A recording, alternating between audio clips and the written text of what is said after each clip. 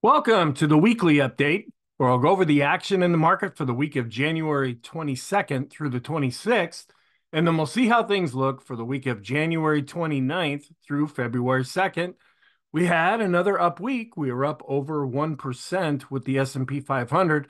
We did set a series of all-time highs. We're also seeing all-time highs being generated recently with the Dow, the NASDAQ 100. We are quite overbought when we look at the daily charts. There are, of course, some things to be concerned about, and I'll go through that in this video just to point these things out to you. And when I look at these negative things, it's not like I make decisions using them. I go with what the charts are telling us, and if we're going up or down. These are just things that I like to be aware of. So in case things really start to fall apart, sometimes this can give us some insight as to why this is happening. Before I get started, please note that last Monday on January 22nd, I did post a new video called the What to Watch video. I don't know if this is going to be a weekly video. Right now, it's more of an as needed type of thing where I go through some of the charts, just the ones that are really glaring at us right now. It's usually a shorter video, and you can go through and just pick out the things that really seem to be telling us something. And the last video, I think I'll stick with this format. I go through some really good positive things and some negative things just to be aware of what's actually happening. Then we can take all of this together and try to reach some conclusions. Also, a PDF is available in every video that I post. Some folks like to download that and follow along. You can sometimes follow the slides with the text that I put on here. Sometimes it's a little easier to see the chart that way. Also, pivot points are posted each day. This is just on the YouTube channel where I only have a community tab on YouTube, and I update a chart every day. Those are pivot points that last for the whole month. I just update it as each day unfolds. There are intraday pivot points, which are pretty critical, and I watch them pretty heavily. Of course, they renew each day. So if you think that would be a helpful tool for you, please feel free to check that out. I do have a private Facebook group that you're welcome to join. Not an awful lot of back and forth going on there. Sometimes a few posts or comments here and there, but it's not real active. But if you want to join and try to make it active, you're more than welcome to do that. I will be posting a new poll after I get finished with this video. I'll be going over the results of the most recent poll here in just a few moments.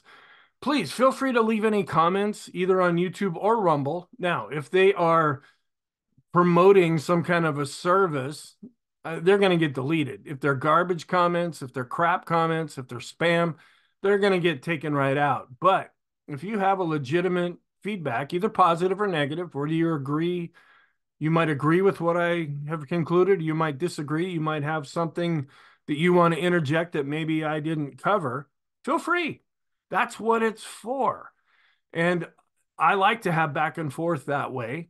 So feel free to post a comment, but if it's a garbage comment, they usually get deleted pretty quickly.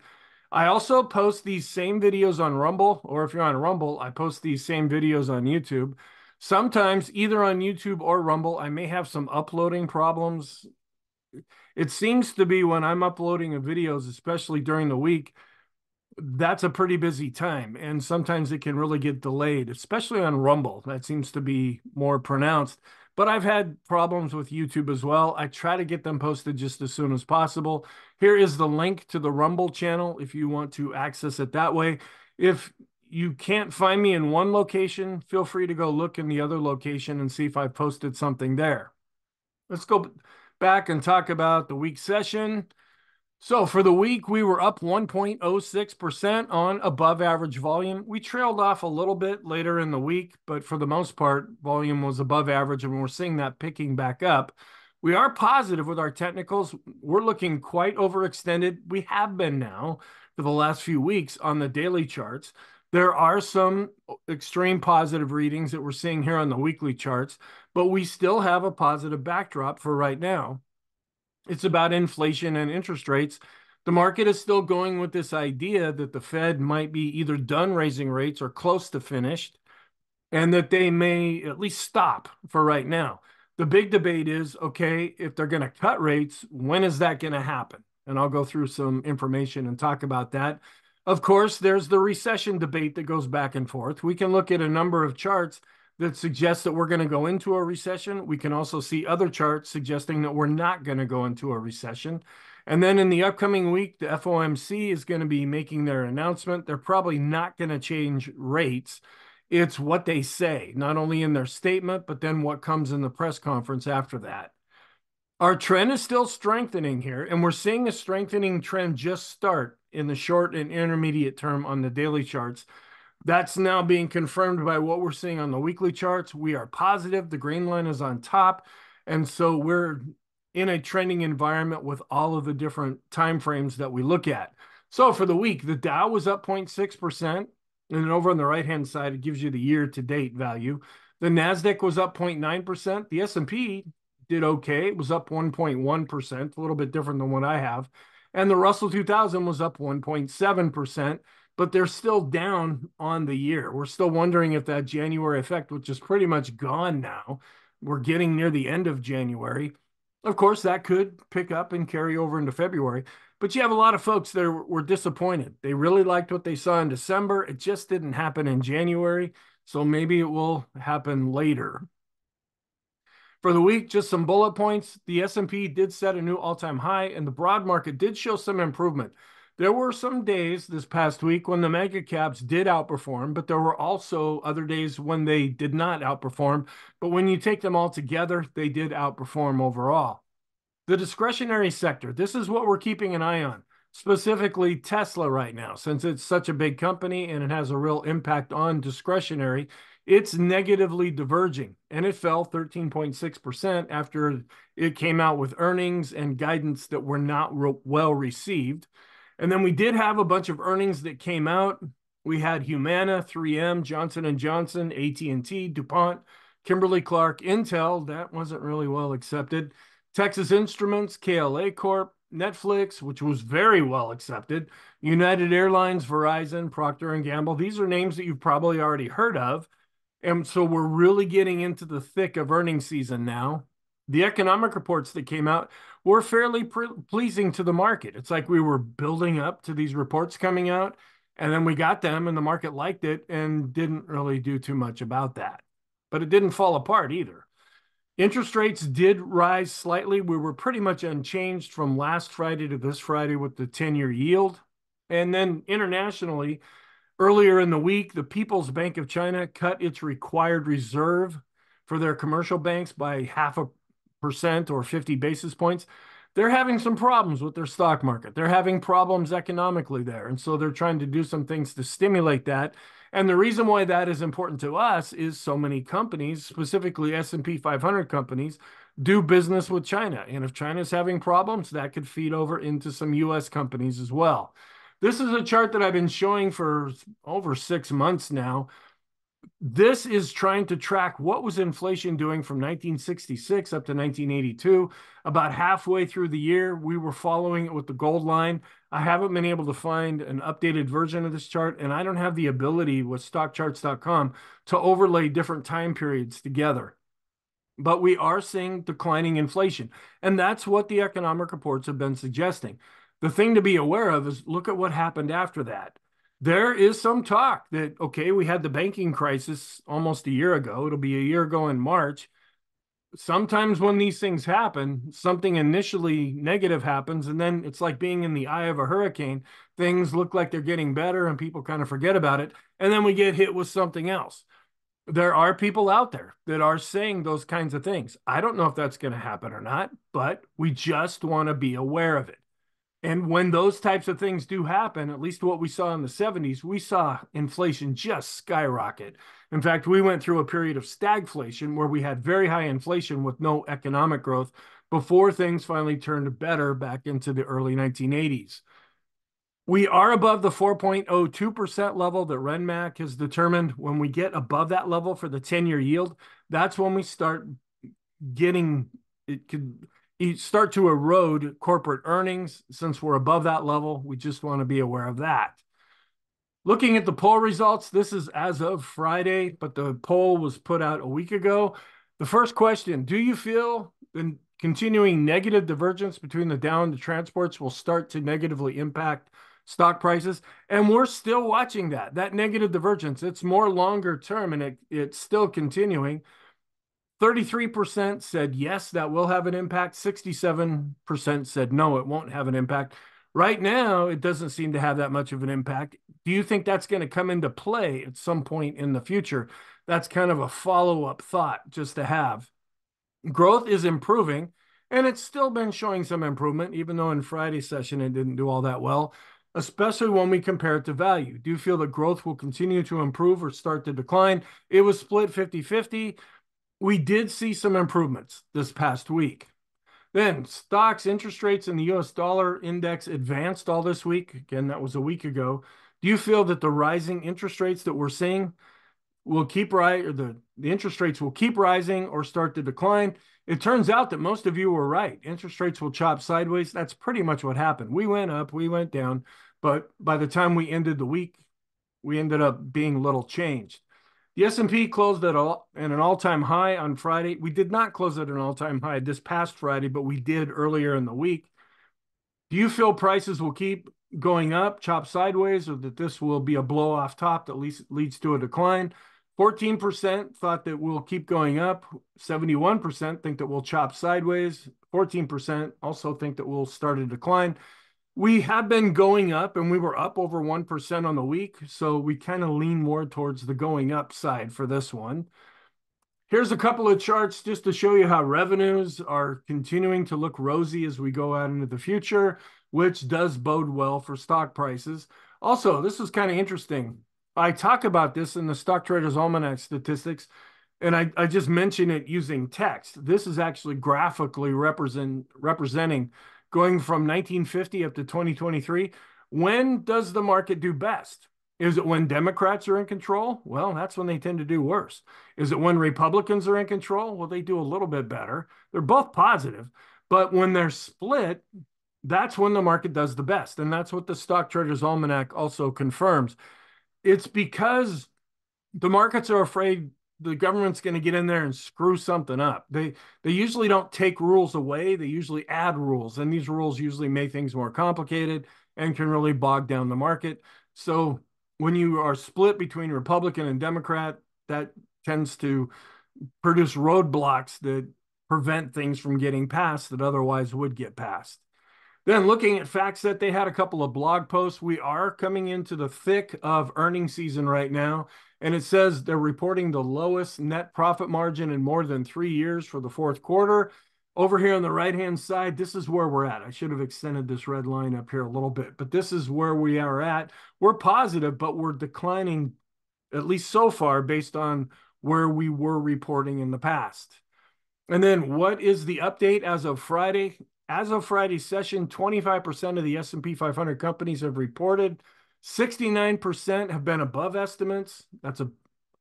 It's below the 5-year and 10-year average. When you take all of them together, earnings are 5.3% below estimates, which is below the 5-year average and above the 10-year average. Okay. And then historical averages reflect the results of all 500 companies. So this is a bit skewed here. It's taking into account that all of these companies have reported, when only 25% of them have reported to this point. Getting into our charts, here's the intraday chart. In Monday's session, we did gap higher, and then we just kind of drifted sideways. We also had pretty much a sideways day on Tuesday. Then we did gap higher. We went all the way up to R3. That's where we set the high for the week. That was also an intraday high. And then we saw some selling going into the close. We were pretty sideways to slightly down earlier in Thursday's session, and then we saw some late day buying that carried over into the open. Then we set the intraday high there and spent the rest of the day going sideways. So there wasn't an awful lot of movement. Now, you could take that as negative. It's like, okay, we're setting all-time high. How come the market isn't really going higher? We're dealing with the 4,900 level now. We've never been there before. And so there is some overhead resistance, mostly from a psychological level. You could also take this as positive, saying, well, we're hitting all-time highs and we're not seeing a lot of selling going on here. There's a little bit from time to time, but it's not really out of hand. So for right now, you could also take this positive. So for the week, we had the NYSE up the most, up over 1%. Now, this is just the 5 trading days that we finished. Then the S&P, the NASDAQ 100, and the Dow, where we had the mid caps and small caps were down. Going back to the beginning of 2024, we have the NASDAQ 100, NASDAQ, and S&P doing the best. The Dow and the NYSE are positive, where the mid caps and the small caps are negative. Looking at our different sectors, and I have another chart to show you here. You'll notice that there's a new column over on the right-hand side. So the next chart after this is going to be this same, this is called a scooter score. It's kind of like the 0 to 100. The higher the score, the better looking that particular sector. So, but first we look at just what changed the most since we had an up week. We had energy up the most, which has been just getting hammered lately. And then communication, financials, which are doing better right now. And then the areas that were down were healthcare, real estate, and discretionary. This has been a concern. And this is something that I pointed out in the What to Watch video. I've been pointing this out in the daily videos. We need to see discretionary doing better, and it's just not doing better right now. Now, looking at this next chart and sorting them according to their score, communication, tech, and financial, they're doing the best. You know, these other areas kind of in the middle, where staples, discretionary, materials, and utilities, they are doing the worst currently. Here's our relative rotation graph. This kind of shows a little different way what we just saw, where we have real estate showing some improvement, financials, and then we're also seeing tech, that's stronger, where energy, it was way up here before, now it's coming way down here. And when you look over the last year, it's been really underperforming. We're also seeing communication show a little bit of weakness. And then the other areas, we have 3 of them showing improvement. That means they're blue, where we're seeing utilities and materials show some weakness. Again, looking at the sectors, energy, communication, financials, and staples, as well as utilities, were up over the last 5 trading days. All of the other sectors ended up being down. Going back to the beginning of the year, we have tech and communication that are in the lead.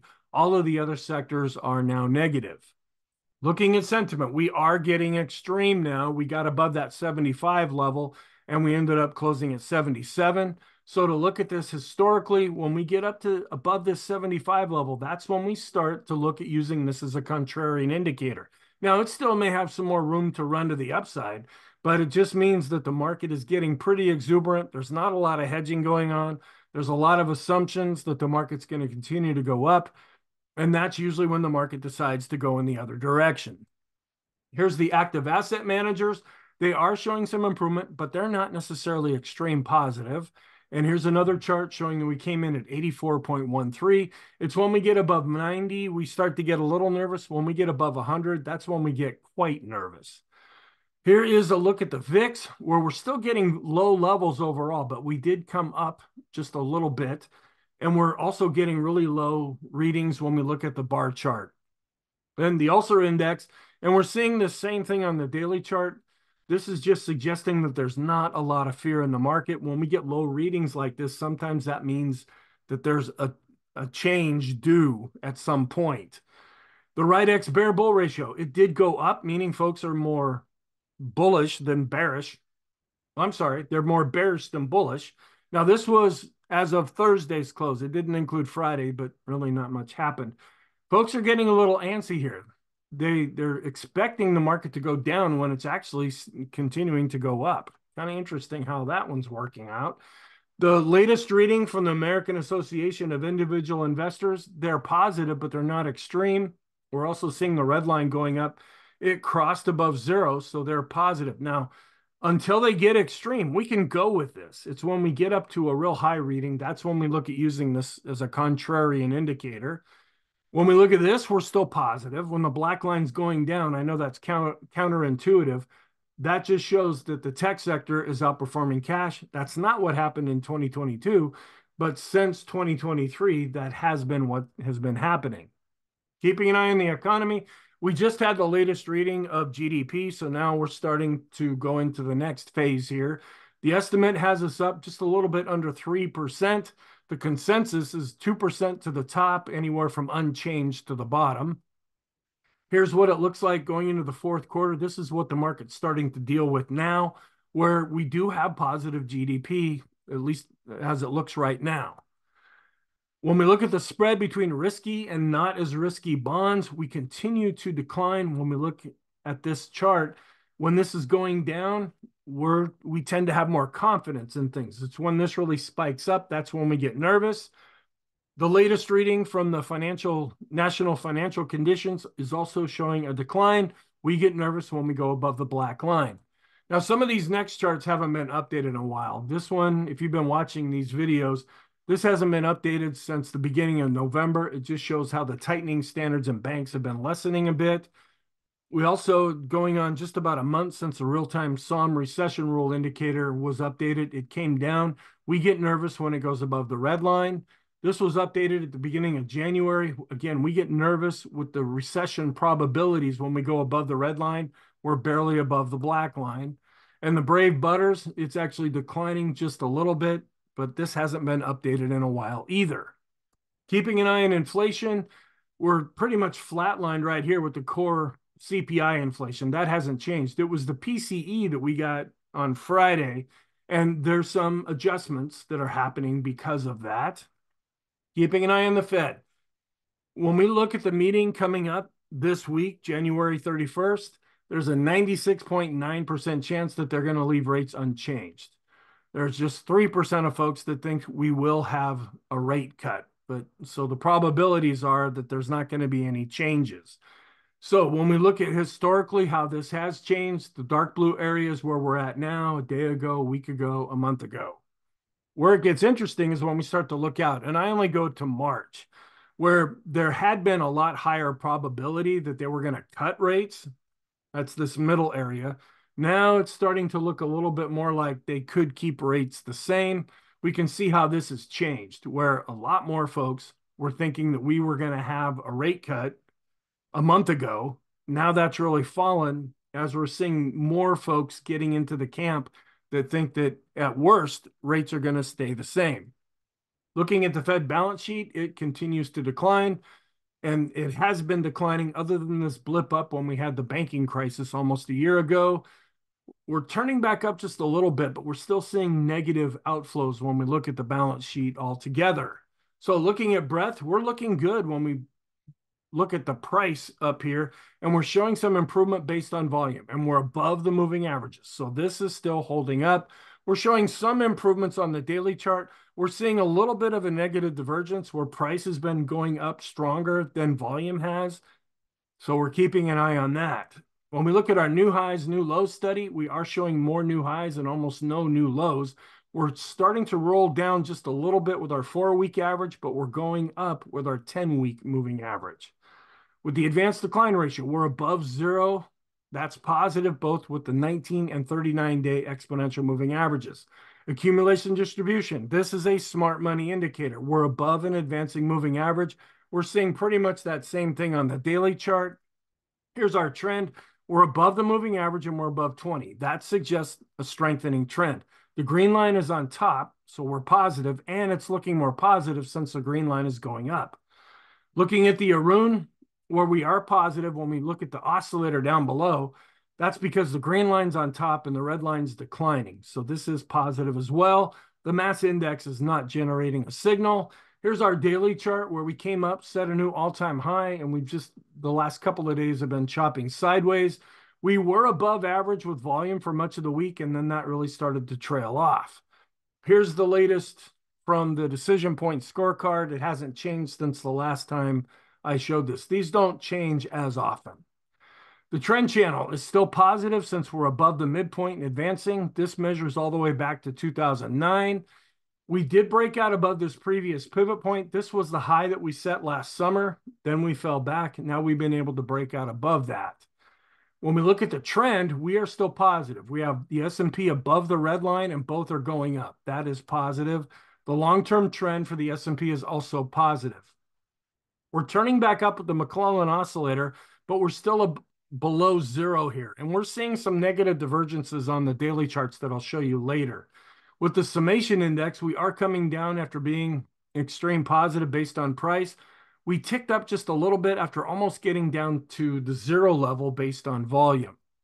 So when we look at the Swenlin trading oscillator, we're back above zero based on price. That's positive, and we're climbing up based on volume. So this chart is showing some improvement.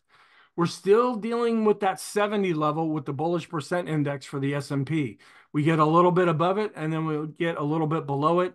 When we drop below it, that's technically a sell signal, or at least to turn more defensive. But we're still positive since we're above 50. On a momentum basis, we're turning back over and looking more positive on the daily charts. Here on the weekly chart, the PMO is going up. Even though we declined, we're still above zero based on price, and we declined, but we're still above zero based on volume. We're showing some improvement with the PMOs that are rising. The buy signals are showing some improvement, and we're still extreme positive with the PMOs that are above zero. Pretty much the same thing we're seeing on the daily chart. We did spend a couple of days above the upper Bollinger Band here, but on the weekly chart, we're still looking more positive without being extreme positive since we're above the midpoint and not above the upper Bollinger Band. Here is the momentum where we're going up with the slope and the TSI. We're also going up with the MACD, the PMO, and the PPO. We're also going up with the tricks and the KST. Now, we're turning more positive in the short and intermediate term on the daily charts. We're still negative, but improving on the daily charts longer term. But if you look at these, we're getting some really extreme readings here. This could mean that the market is getting a little overextended to the upside. The chicken money flow continues to show some improvement longer term. It's been showing a little bit of weakness lately, but it's still positive on the daily chart. And we're getting a little extreme here with the chicken oscillator. The force index continues to be positive. We're extreme positive still with the money flow index, and we're just a day or so away from becoming extreme positive on the daily charts. Since we had an up week, we are above the midpoint. And when we go back 50 weeks, we're just starting to break a little bit above this red line. Now, we can go well above that, and we've done that before. This is typically an area, though, where we just want to be aware of this going too far extreme positive. The RSI, it's just a little bit over 70 now when we go back 14 weeks. The weekly special K chart is still negative, even though it's turning back up. The daily chart continues to be positive. The Stochk RSI is extreme positive. The Williams percent R is extreme positive, and we're seeing these same things on the daily charts. We're getting extreme positive on the ultimate oscillator, where we're just looking more positive on the daily charts. We're starting to get pretty extreme with the vortex. We're also positive, but not extreme on the daily charts. The Copic curve continues to be positive. It's also switched back over to positive on the daily charts. And there's really not much to show here since we keep going up and setting new all-time highs. We watch this chart the most when we're going down and we're looking for different support levels. We're off into brand new territory here. With our different charts, the Heiken Ashi is still positive. The Kagi chart is positive. The Renko chart is positive. The three-line break chart is positive. We're seeing that same thing on the daily charts. And when we look at the ease of movement, of course, we were up on the week and we continued to be positive going back 14 weeks. Then when we look at the point and figure chart, we did add a couple of new X's in here. We saw one new X drawn this past week on the daily charts. We're still working off of that double top breakout signal that was generated on November 20th. And as long as we keep going back and setting new all-time highs, we will continue to draw in new X's. When we look at the long to really long-term momentum, we are positive in the long term. We're showing some improvement in the intermediate term, and we're positive in the short term. But this is a short-term weekly chart. Then our different trading systems. We're positive when we look at the Elders Impulse system for the S&P. We're also positive with the parabolic SAR, and we're seeing those same things on the daily charts. Then some daily charts that may be of interest. We were looking a lot better when we compare small cap growth to small cap value. We started to break out, but all we did is get to the upper end of this sideways range that we've been in, and then we've been seeing some weakness. We were looking a little stronger when we look at mid-cap growth to mid-cap value, but then that has now started to fall back as well. We were showing some improvement with the S&P growth to value ratio, not enough to get back to this previous high, but lately we've been showing some weakness here. Little bit of a concern for right now. This is another negative divergence that we're seeing. On top, we have a daily chart of the S&P. Here's the discretionary equal weight ETF. Here's the staples equal weight ETF. We follow the ratio down on the bottom. We were setting new highs with the S&P. We're not being confirmed with that when we look at the discretionary to staples ratio. So that is a bit of a negative divergence. Not saying the market's going to fall apart. Some of that might have to do with Tesla, but we just want to be aware of that. Then we're also seeing this after Friday's session. This is the SKU index, where the VIX measures using at the money options. The SKU index looks at out of the money options. We're coming up into this red area now. And when we finally top out and start to come down, that means the market is expecting some kind of a move. Sometimes it's higher, sometimes it's lower, sometimes it's just a continuation. We don't really know what's going to happen. We just know that the market is anticipating something to happen. The last time we had this reading and it came down, it was really, we just stalled out for a little while and then kept going higher after that. But there's been other times when this actually marked a top in the market. Here's another longer term negative divergence, and the debate's going back and forth. Does this really matter or not? Where we have the Dow setting all-time highs. The transports haven't even come back to this previous high. I'm not really looking at utilities right now. It's mainly the Dow and the transports that I've been focusing on. Then this is another, I thought this would clear up as we went through the week, but it's still growing here. This is the McClellan oscillator. We're going up with the S&P. The McClellan oscillator has been going down. And in fact, we're still under zero. So that's a negative divergence, but that's shorter term. Now, going back here, when we're below zero, that makes the summation index go down. When we're above zero, that makes the summation index go up. And we're also starting to see a little bit of a negative divergence here. This is longer term, where the S&P has been going up. The summation index based on price has been going down. But if you look at the bottom, which is a completely different indicator, the summation index based on volume has been starting to turn up. Again, we don't know, is this glaring something at us that we need to really freak out about? Well, there's a negative sign here, but there's also something potentially positive as well. We're seeing a very similar thing with the NYSE McClellan oscillator, but instead of being worried about price, we're more worried about volume. We've crossed back above zero with the NYSE McClellan oscillator. So we're starting, and it's really hard to see, but we are starting to turn back up with the summation index based on price. However, we're still declining based on volume. So it's kind of a reverse negative divergence from what we're seeing. So I'll keep watching this. I'll keep talking about it as this unfolds. Looking at the broad market, we're over here in January where we're up about 40% of the time, and we usually get a return of about 0.4% if we just take from 2020 up through 2024. Here is just a plain vanilla chart of the S&P mid caps and small caps where we're breaking out with the S&P. We haven't come back to the all-time high yet with the mid caps, and we have even further to go with the small caps. But the Dow continues to be in an uptrend and is continuing to set all-time highs. The NASDAQ is not back to its all-time high yet, but is still in an uptrend. The NASDAQ 100 is setting recent new all-time highs here and is still in a solid uptrend. Here's a weekly chart of the QQQs where we closed off of the high, but the bar is still continuing to go up. I don't know, is this a doji here? Sometimes this might mark some kind of a reversal, just something to be aware of. The mid caps continue to show some improvement, even though they haven't set a new all-time high, and they are in an uptrend. The small caps are also in an uptrend longer term. They've been really choppy, though, and really not breaking out with much of a January effect. It was pretty much a December effect this year. The NYSE is looking good. This is a broader market measure, which continues to be in an uptrend, but has not set a new all-time high yet. All stocks continue to be positive and are setting new all-time highs. The 30 biggest software companies are up, and we're starting to see more of an uptrend. The FANG index did set all-time highs earlier in the week and still continue to be in an uptrend. ARK is still in an uptrend, but it's been pulling back since the beginning of 2024. The bank index is showing some improvement. We're getting up to an extreme reading with the RSI. We're also looking positive when we look at the momentum. And we've been seeing some real improvement in the whole financial sector. The deposits continue to show outflows, even though this line looks like it's going up. We look at the number over here, and it has a minus in front of it. When we look at just a plain vanilla chart of Dow theory, where the Dow's breaking out, the transports are not, and the utilities are really starting to go down, which when interest rates go down, utilities tend to also go down, and that often supports stocks.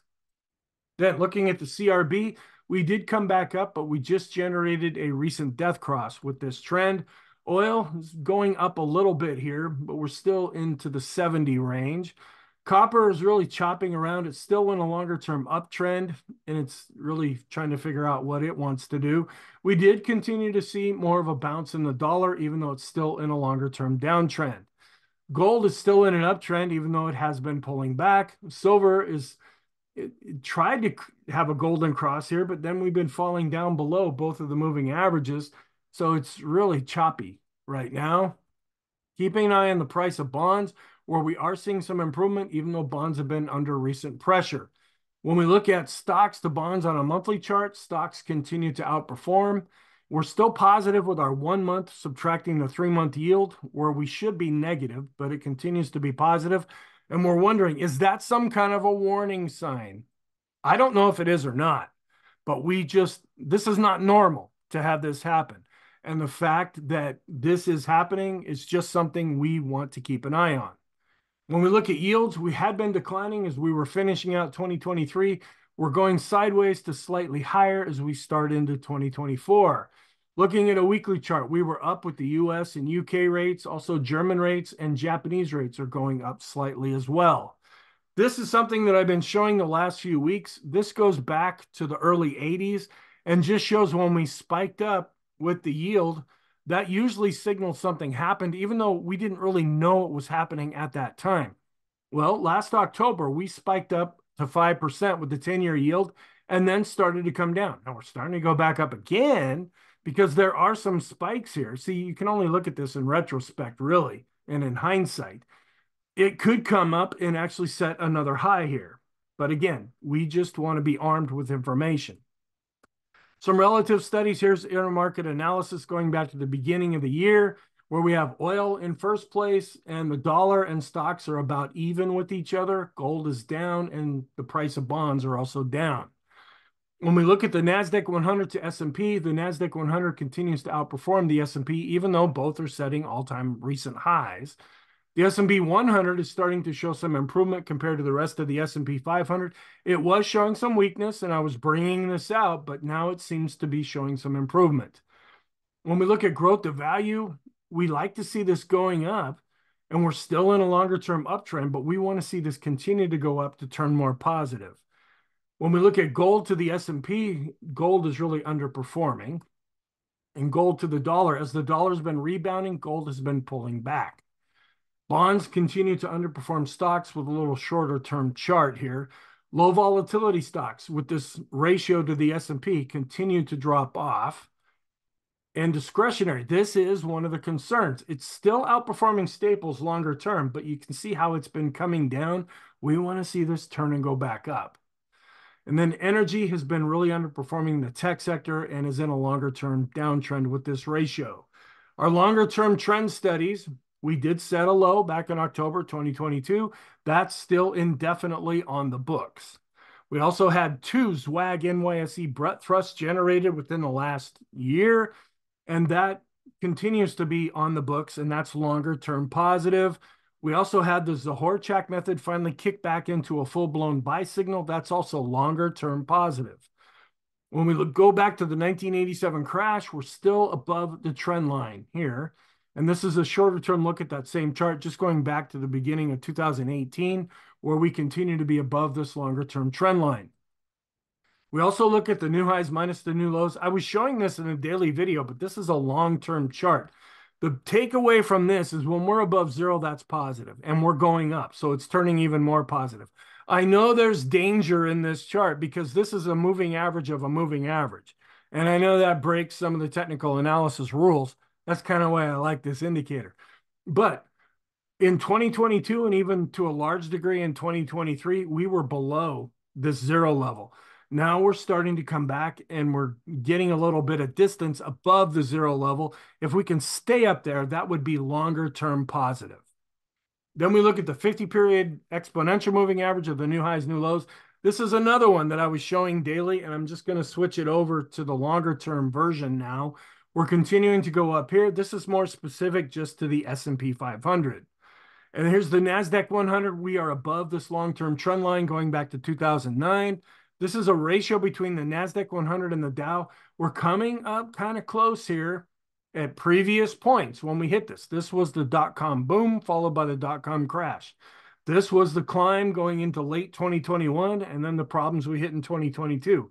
If we get back up to this level again, are we going to hit that and start to come down? Does that mean something bad is going to happen in the future? We don't know. We just want to know about this so that we can be prepared if we see things start to hit the fan when we're looking at maybe the banking situation or the geopolitical situation or some other situation that we don't even know about yet. Here's another ratio, the QQQs to the small caps, the IWM. That's also getting up to a pretty high reading now. But we are still showing some improvement with the NASDAQ cumulative new highs and new lows. They are starting to turn back up after they had been declining for years, but they did turn up before. We want to see this still continue. Then we look at the 3-month yield, and we're above where we were back in 2007, and then it started to fall, and we went into the great financial crisis. Now, if we finally start to really move down with this yield, is that going to signal something? We don't know. We just want to be aware of this for right now. And then this is just based on Monday. This is the outlook. We're wondering, is this January effect even, is it over now? We're almost done with January, okay? And then we'll find out later this week after we finish January, are we going to be 1 for 2 going forward or 0 for 3 when we score the trifecta? The technicals on the daily charts are positive and they continue to hold up. So they are showing some improvement, but we are overbought. We're not going to get any economic reports on Monday. And then we follow the geopolitical events, even though they really hasn't had that much of an impact. Yeah, there's a war between Russia and Ukraine. Yeah, there's things going on in Israel and it's even escalating, but it doesn't seem to have that much of an impact right now. Here's the economic calendar, where we're going to have some big things later in the week. We're going to have the Fed make their announcement at 2 p.m. Eastern on Wednesday. We're going to get productivity and unit labor costs and ISM manufacturing. That's another pretty influential report. We're going to get the employment situation report on Friday and then consumer sentiment as well. Looking seasonally, just for January 29th, we're neutral to negative with the Dow. We're flat out negative with the S&P. We're neutral to positive with the NASDAQ. And then this is a newer chart.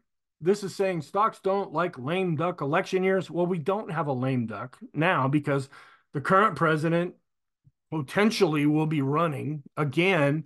There's some debate about whether that's going to happen or there's going to be some kind of change there. But when you just take this kind of a year, this is how we look. That's the orange line, and it tends to be positive. We do see some weakness as we finish out February before we get into the springtime. We will be on the 19th trading day of the month, where we do see a little bit of negativity when we look at the S&P during an election year. This is also another longer-term seasonal chart we've been watching, where we tend to chop until we get a little further into the year. We see some weakness and then some strength after that. Also, the Stock Traders Almanac. We tend to chop a little bit, see some weakness, and then some more strength. Then when the current president is running for re-election, we're kind of starting to match this a little closer now, where we started off not being close to this green line at all, but we are showing some improvement as the S&P has been setting new all-time highs. We will be in Monday's session, which tends to be the most positive day of the week. So we have some negative seasonality, but in 2023, Monday ended up being the best day. And then this is also looking further out, where as we were finishing up 2023, we hit a bottom and then started to come up. We're wondering, is this going to mirror what we saw after 1982 when we started to bounce back up and then we saw a nice lot of follow through to the upside? We don't know what's going to happen going forward from here. And then going back to 1950, we're up and down split when you look at the S&P during election years. Then the scenarios that we're going with, we're not going with the down one on the daily charts right now, even though we are overbought. We are, if anything, going with the positive side because we are still positive, but be aware we are overbought. We're not going with the sideways trend because we're starting to develop new trends in the short and intermediate term on the daily charts, and that is suggesting the trend is getting stronger, and that trend is also positive. The warning signs, I haven't been showing the risk on, risk off chart because it's been just chopping sideways. The transports, this is also longer term where they're negatively diverging from the Dow. They're also negatively diverging from the S&P. And this is something that I pointed out earlier on the daily charts. The McClellan oscillators and summation indexes are diverging. We have the S&P diverging based on price. We have the NYSE diverging based on volume. Okay, let's see how that works out. The longer term signals, we're still above those longer term trend lines. And as long as we stay above them, that's actually more positive than negative. But if we fall down below them, we could see a real escalation in selling. The 1 to 3 month short-term bond spread, it continues to be positive where it should be negative. The 3-month yield is above where it was back in 2007. And then earnings, we had some were really well received, others were not well received at all. The positive signs, growth has been showing some improvement. We want to see that kick back into gear and keep going. The equity put call ratio based on 5 periods, it's been going down, but it did tick up a little bit. We saw a little hedging on Wednesday before we saw the big economic reports coming out on Thursday and Friday. And now that they may be carrying some of these hedges in over the weekend. So it did tick up slightly. Our oscillators are improving, but some of them are already extreme positive, just like we're seeing some extreme positive readings on the weekly charts. The parabolic SAR and the vortex charts are both positive. The bullish percent indexes for the S&P and NASDAQ 100 are positive.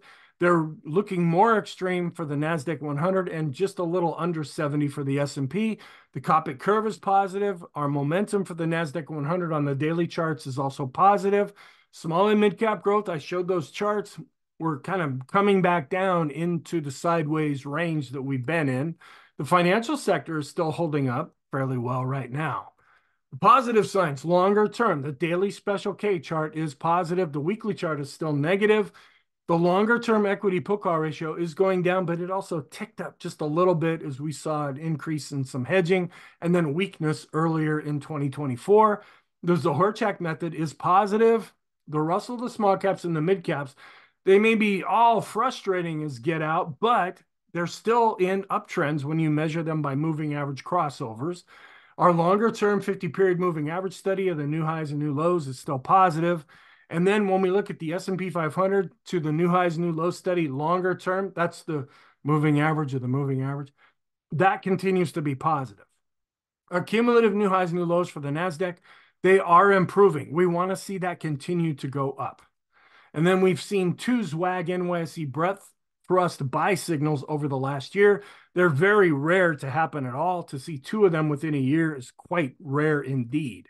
Seasonally and historically, I don't really know what to say about January. Sometimes it's positive, sometimes it's negative.